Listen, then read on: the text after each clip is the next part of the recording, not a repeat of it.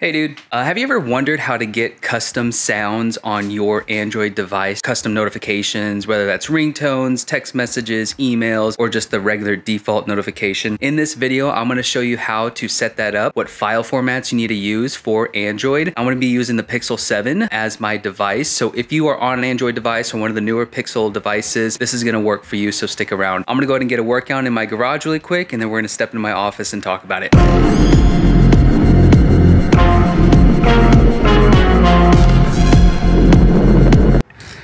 All right, well, did a 20-minute AMRAP of 3 exercises. May not have been pretty, but gonna go for a quick walk and then to the office. Let's do it. All right, finished my walk. Sorry, coming in a little sweaty. We are gonna be talking about how to get custom sounds on your Android device. Right now I am using, actually I just primarily switched from an iPhone 12 to the Google Pixel 7.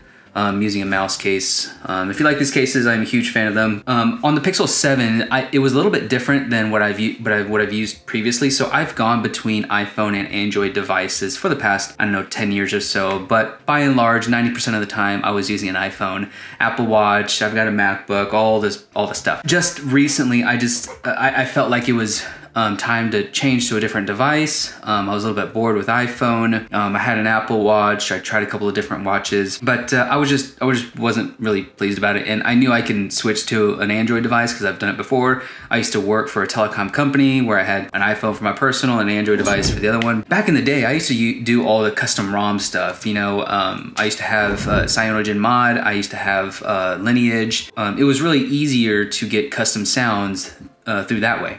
But somewhere along the way, I found the custom sounds for CyanogenMod, and actually I downloaded them somehow, and I've had them for like the past 10 years.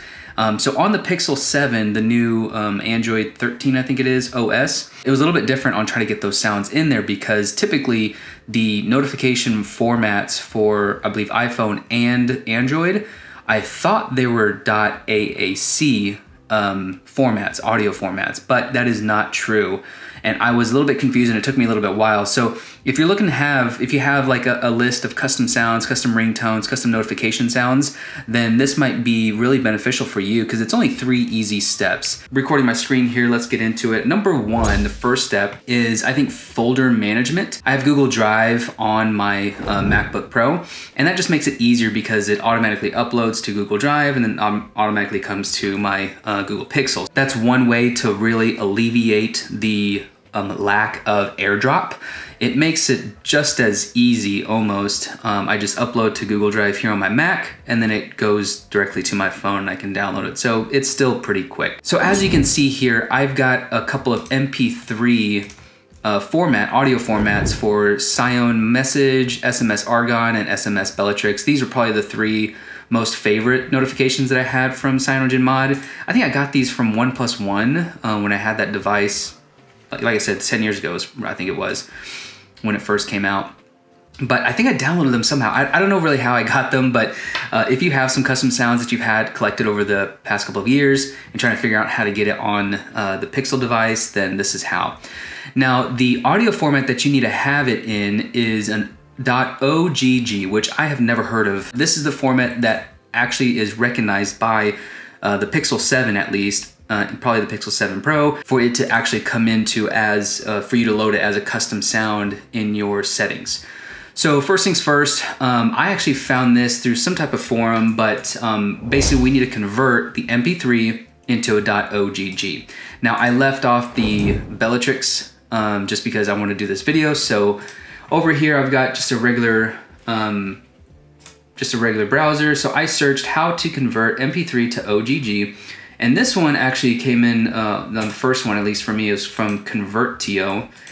And this one worked really well. Sometimes I'm skeptical about some of these sites, but whatever. So I just grab it over here, and I just drag and drop, gives a little plus sign. So it's the MP3 to OGG, and I just convert. It'll upload, it'll transfer, and it'll come back. So hopefully I'll just speed this up. All right, as you can see, it was uploaded to their server or whatever, and so now it's converting it from an MP3 to the .ogg format. Oh, and disregard all the packages here. It is December, it's Christmas. The majority of these are all for my wife. I got a couple in there for my kids, but 'tis the season, so I could actually start wrapping these at some point. Yeah, it's stacked up pretty high, at least up to my stomach when I'm standing up. All right, so it looks like it finally finished. We've got finished here, OGG. It's only 12.4 kilobytes. So let's go ahead and download this. So it downloaded to my computer. I just go into my downloads, pull it, and drop it into my, what I call custom mobile sounds. This is a folder that I have in my Google Drive. It just makes it easier for me to know where to go. As you noticed up here in the Google Drive format, but also here, it was uploading. Now it finished uploading to Google Drive. So I'm gonna pull up my phone here and show you how to actually load it up as a custom sound. All right, so we are in settings now, and I'm gonna scroll to sound and vibration. And go down to, I'm just gonna go to default notification sound. And then from here, you've got the first option at My Sounds. And I've already loaded up the sign message and also the SMS Argon. And so all of the rest of these are from Slack. I think certain apps automatically upload their specific sounds, and if you like that sound, you can actually use it here. But at least for Slack, I can actually use any of these for my sounds. But we're gonna go down here in the plus icon down here in the lower right, click that, go to Drive, and then right here, typically I just have to pull down to reload my Google Drive sounds. And as you can see, smsbellatrix.ogg is here.